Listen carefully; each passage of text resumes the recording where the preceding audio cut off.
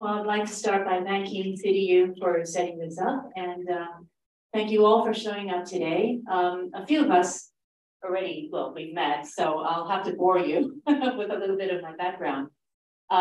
First of all, I didn't think I would be doing this for the rest of my life, but I certainly do now. I started out with acting in Hong Kong, and that kind of gave me a step up to be able to help raise awareness. So I think about 30 years ago, I started working on chameleons. And I didn't think I was doing conservation work then, but I definitely was. And about 15 years ago, I got involved with shark fins. And I remember at the time, my mother laughed in my face. She's in San Francisco, and she basically said, "You want to get the Chinese to stop eating shark fin? Heck, it's never going to happen." Well, I think that it's happening in a very big way. Throughout Hong Kong and the south of Asia, we're seeing at least a 90% drop in shark fin consumption. So together we've made this happen. So since then, I've gotten involved with trying to figure out where I can make a difference in conservation. Thankfully, I've had a lot of people that I admire greatly lend me a hand and show me what I can do. With Aquameridian, so this is a Hong Kong-based NGO, I basically try to get the public to realize what we can do to make a change, what we've been doing or taking from the wild that we should stop doing. So let's move this on a little bit. How do I go to the next one? No finger here.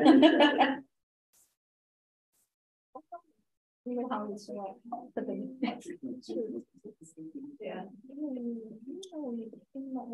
Well, that's going on. All right. Yeah. Okay. So let me put this. There we go. Okay. Yeah, I have met with some very interesting situations doing all of my campaigning things. In Hong Kong, I've gone into situations where I've had to call the police, gotten into relatively physical situations. That's with shark fin, and then when it got to ivory, it got even worse. I started getting death threats. And I'm still not getting this to work though. Those little arrows? Yeah. This? So just press here and it will... I could just put that. Here, there's... There we go. All right, let's okay. So now to me, I find this very fascinating and interesting. So I just like to share this. Looking back at Hong Kong's past history, if you look at these pictures, there's a fellow here by the name of John Fortune, this fellow here. He's still with us, but this picture was taken in 1952, if I remember correctly.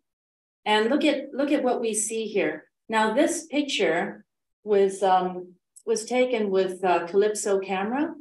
It's a horrid little camera. It's definitely an antique. And you have to change your light bulbs underwater. And you know, every time you use it, the light bulb's gone. And John told me he just tossed the light bulb underwater and plugged another one in. So we're still doing that with our oceans pretty much. We still toss a lot into our oceans. But you think about this picture. Now, these fish are not going to stand still for the photo. And in the 50s, we had that sort of an environment in Hong Kong, schools and schools and schools of fish. So that has changed, of course. I'm not seeing that little. Where did it go?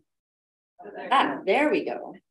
All right, so we used to fish using this sort of a vessel.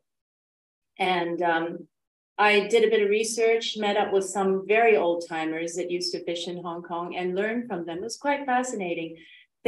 Most of these people didn't even write in those days. So they passed down their knowledge via poetry. So they would teach the youngsters where and when to fish for what species of fish through poems that were easy to remember. And for example, if they were out looking for Chinese bahaba, also a type of drumfish, a croaker, these people, the fishermen would put their ears on the wood of the hull. Like they would just put their ear there and they would listen. And that was their GPS in those days. So they would listen for the sounds the croaker made, because a drumfish, they had this swim bladder that would rub against their skin, and it would emit this almost like a drumming sound, like, and you could hear it. So they would know that the fish was down there and they would cast their nets. And of course, in those days, you only had manpower. Now, this was the last croaker of this size that we know that was caught. And it was caught in 1994, if I remember correctly. And this beautiful fish sold for, at the time, 3 million Hong Kong dollars. Right. So there's a good reason why they're disappearing. People caught them for this, the dried swim bladders. And I just don't get it. But, you know, talking to these families from old fishing villages, they would tell me that they would keep these bladders and never eat them. And they would be used as dowry when their daughters got married. It was that important to them. Yeah, they prescribed all sorts of, I would say, even magical abilities. I mean, if you ate it, you would, you know, live longer, or I don't know what else, but, you know, it's a swim bladder. So now, thankfully, we know that this fish is still around.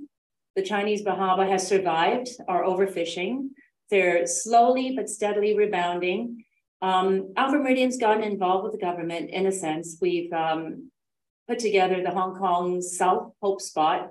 That's 41,000 hectares of protected ocean. And a lot of people are working together to look after this. So there's a number of issues that needs to be addressed, from boat traffic to trash to chemical spills, all sorts of things. And so many people are working on it together. So, but why we ended up with a collapse of our fisheries is, of course, you look, you know, in the 80s, it was still all right. The 90s, we were using purse seiners, and the nets that we used, the holes are smaller than this coin here, 10-cent pieces. So what can escape that? And purse seiners would scrape along the ocean floor. It would pretty much take everything from corals to fried, you know, very small fish and shrimp. And we ended up with a lot of bycatch. And basically what you see here, it's all thrown away.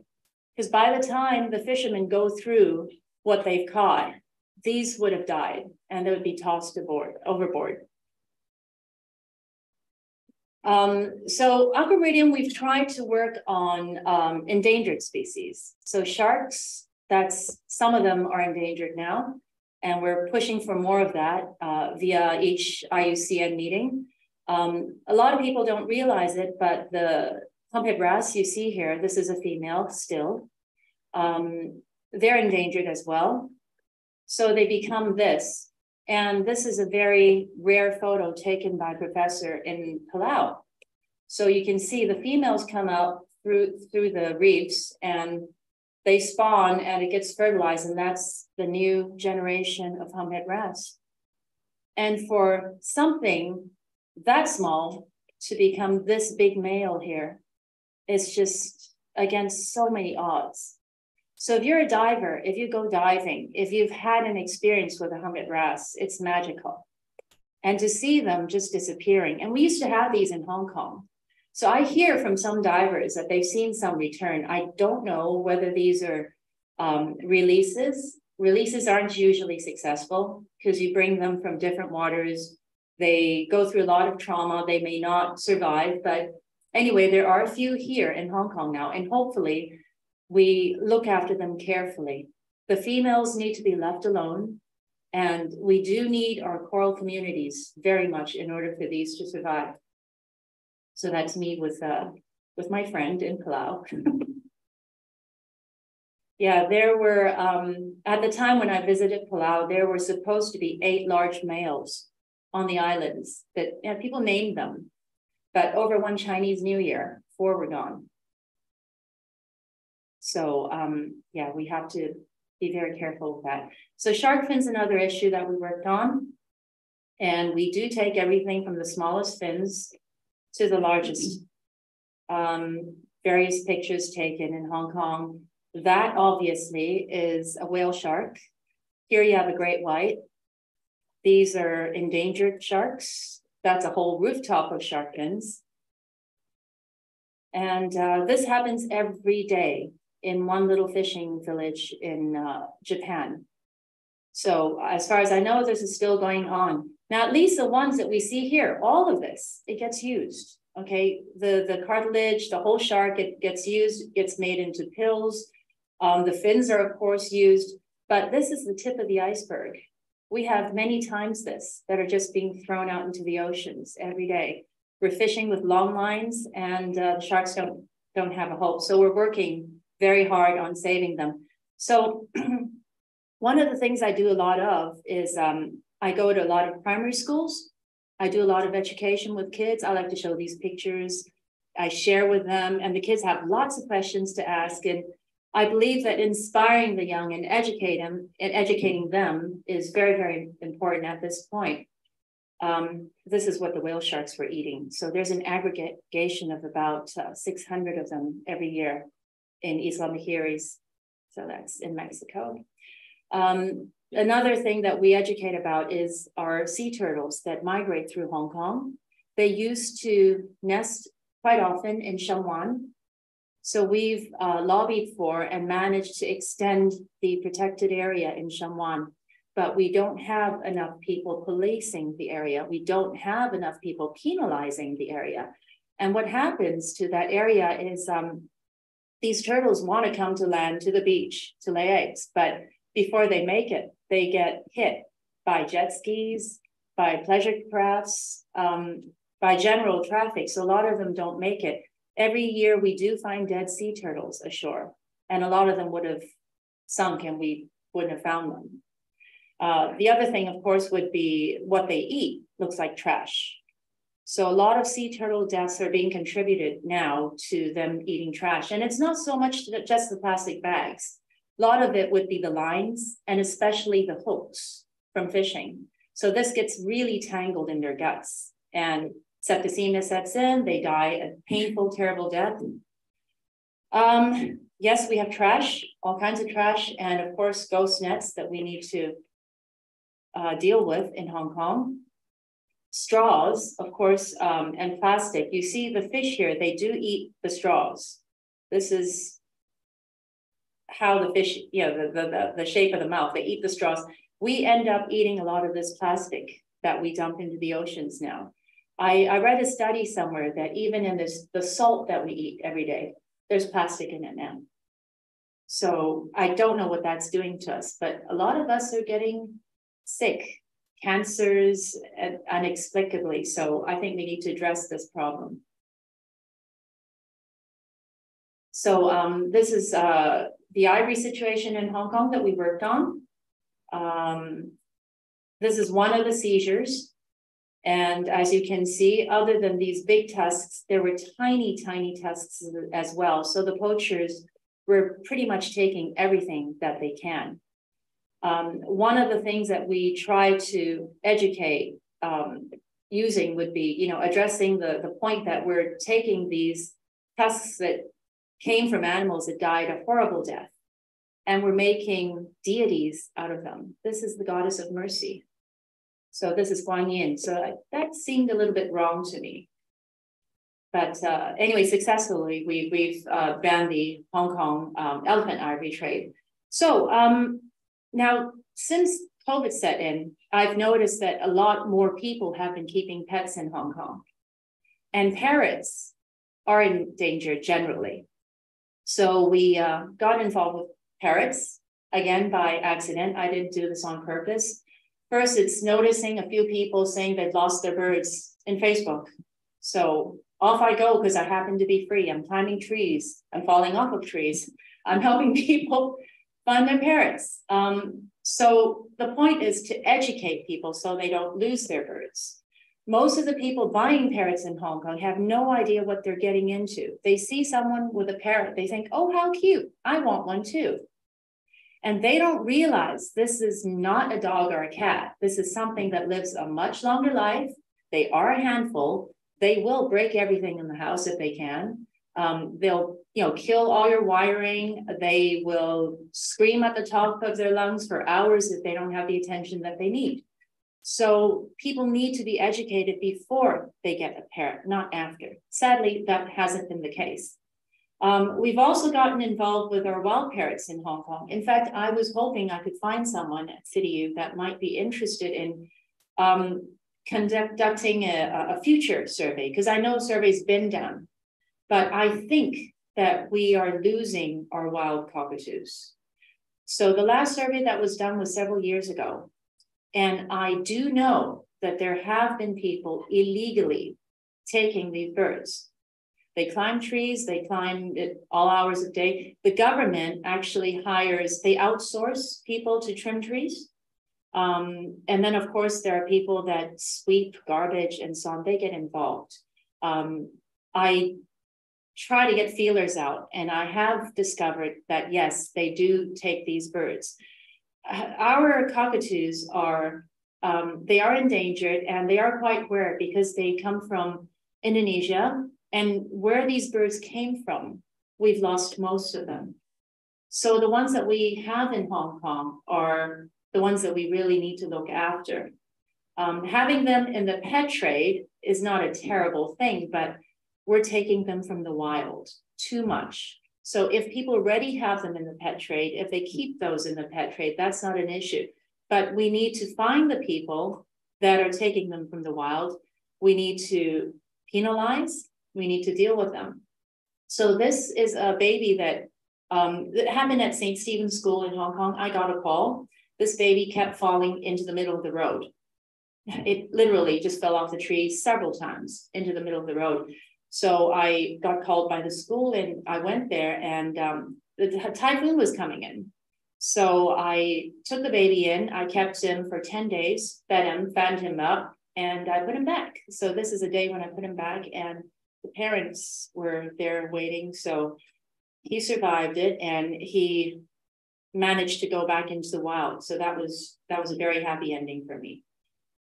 But yeah, this is the calls that I got to go pick up the bird. So that's them today. We do have problems with trees sometimes falling, and they're taking down the tree at St. Stephen's. So I went to the school, and I had a talk with these girls there. There were 600 kids there that day.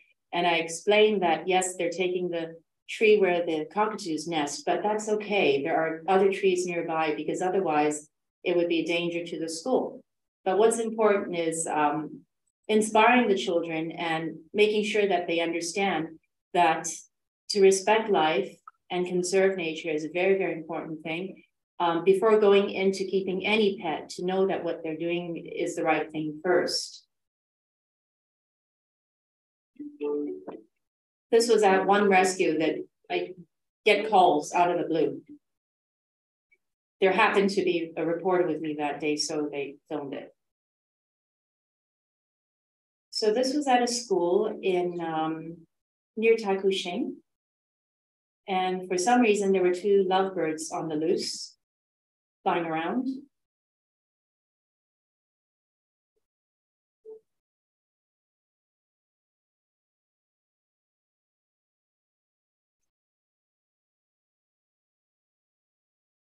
So now lovebirds are not endangered, neither are cockatiels, but still, we are getting too many backyard breeders. This is an issue that needs to be addressed. I don't see anyone doing anything about it yet. What's wrong with backyard breeding is when you actually want to breed your parrots, you need to make sure that they are in very, very good physical shape, because it takes a lot out of the hens to make eggs. It takes a lot of out of these animals to raise their young. Backyard breeders can raise up to 3 or 4 clutches from their birds in a year. And you end up with chicks that are malnourished, that have lots of problems. So I'm seeing a lot of this happening in Bird Street in Hong Kong.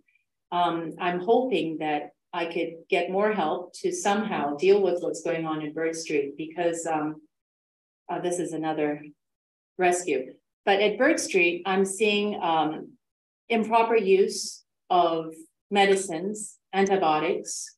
They're using poultry antibiotics on parrots. They're just copiously putting it into the water that the birds drink. And this is causing a lot of very big health issues. People are buying very sick birds without realizing it. This whole thing needs to be addressed. And this is another irresponsible owner who lost a bird, and it ended up with me. So the person lives in a village with lots of cats, lots and lots of cats. And they have this African gray that's had its wings clipped. And the gray, of course, learned how to open his cage, as most African grays would do. So yeah, thankfully this bird survived, and she's with me now still. And she's very traumatized. She hasn't grown her feathers back from here yet. So her body's still kind of just downy looking right now. And she still is very traumatized. She has nightmares. I know this because she sleeps on my pillow sometimes. And she just wakes me up. She, has nightmares. So people they have to realize that these are very intelligent animals, and to treat them accordingly. So what I'm hoping that the Hong Kong Parrot Rescue ends up doing is educating, getting people to learn more about parrots before they buy them. And in cases such as this one here, we deal with it. So this is an interesting story. I got called to a village in Dai Wai. And this old lady had passed away. She had COVID. Her last call outside of, to reach someone outside of the hospital was to ask someone to make sure her bird was looked after. And this bird's name is Georgie. And I was called. So I went to their house, and this couple, they never got any children. They got married in the 70s. And I saw this picture right here. And I looked at the guy's sideburns, and I thought, wait a minute, that looks like a photo from the 70s. And if it were 70s, there was only Ocean Park importing these birds. So I grew up at Ocean Park. So I called one of these old trainers who knew me since I was a few years old. And I said, Angie, do you remember this fellow? And I told her the name, and I talked about the birds, and she says, oh yeah. So the first birds that came into Hong Kong, the first macaws, there were 15 of them. And 5 of them were bought on behalf of friends. 2 went to this fellow who was a British soldier, and he ended up falling in love and settling down in Hong Kong. And the red one had flown off, but he kept the blue one all this time. And the funny thing is, I ended up with this bird because the person that imported this bird was actually my father. Over 50 years ago. Yeah. So anyways, yeah, people need to realize that parrots are very sensitive, emotional animals, and they need to learn about that before they get one. I do have a number of distressed animals at home that I'm looking after right now. They're steadily getting out of their problems. I have one Mulligan at home, this one. His owner had a stroke 3 months ago, and then immediately he fucked himself naked. So he's now on Valium, plus other things, and hopefully he'll pull out of it. So anyways, we can all use whatever help that we can get. And any questions? That's about it.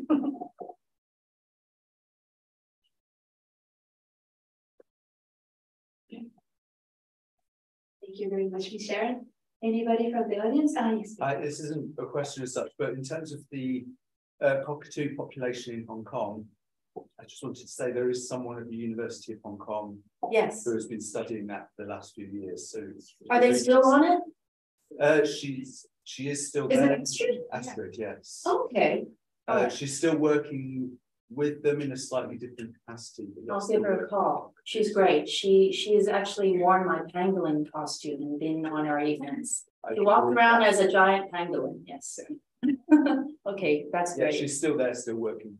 cockatoos. Because I have a feeling that, because, you know, I have feelers out, and some of these people are the traders even at Bird Street, and they're telling me that they're seeing less cockatoos out there.